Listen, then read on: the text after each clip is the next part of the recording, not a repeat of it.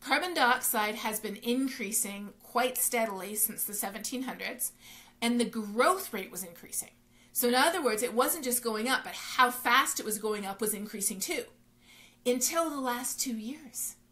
So the last 2 years, the growth rate has actually flattened out. Now, the CO2 is still increasing, but the growth rate in emissions has flattened out, and that is because of China and India.